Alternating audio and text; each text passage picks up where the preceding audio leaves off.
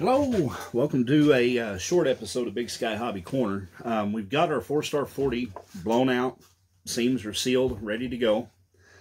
And we got a nice smooth fabric finish on this. So now it's time to apply our clear coat. I'm not going to bore you to death a video of me just spraying clear on the fuselage, but I figured I would show you what you need to do to get ready to do so. We've got a bare cloth fuselage. Now we need to mix up our butyrate. Now what we need to do is take our non-tautening clear butyrate, see, our universal retarder, and our butyrate thinner.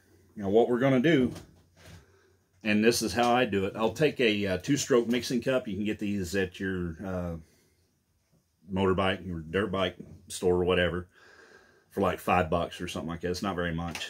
And what I do, I use these mason jars, quart mason jars, for storage after things have been mixed up. So what I'll do, I'll take this and I'll add just under 14 ounces of butyrate. That's half of what this jar holds. Dump that in there. And then what I'll do, I'll put about 6.5 ounces of retarder, dump it in the jar, and 6.5 ounces of thinner, and dump it in the jar and mix it up really well. So it's like a 50-25-25 mix ratio. And the reason, you thin your butyrate out so it'll go a little further. And that also makes it easier on your spray gun to shoot. And the retarder is added to slow down the rate that it dries. At this point, you can brush your clear coat on if you want. Not all your brush strokes come out doing that, so I opt to shoot it with a spray gun. And what I use is I got it mounted here. It's a spray gun. I got it Harbor Freight for $15. Make sure you buy your throttle valve. That's what it's a regulator to add to it. It does not come with it. I think it was like $8 or $9. It's not much. Now I've got the spray head in here with some butyrate thinner to keep things from getting yucky and locked up. You can see the purple on it from where I was shooting the Sequoia. But you want to run about 30 pounds of pressure, set your paint to where it's good, and then with your head on here and everything, you want to set your fan to where it's vertical.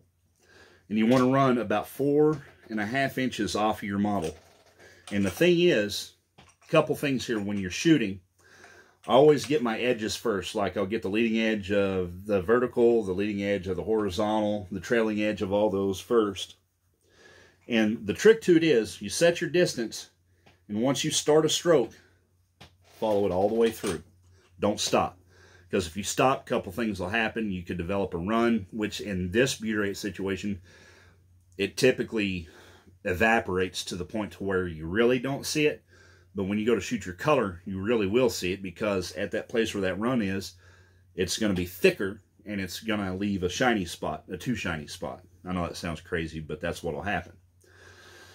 So, like, I'm going to take this out there. I'm going to shoot it a little later today. It's just now 40 degrees outside.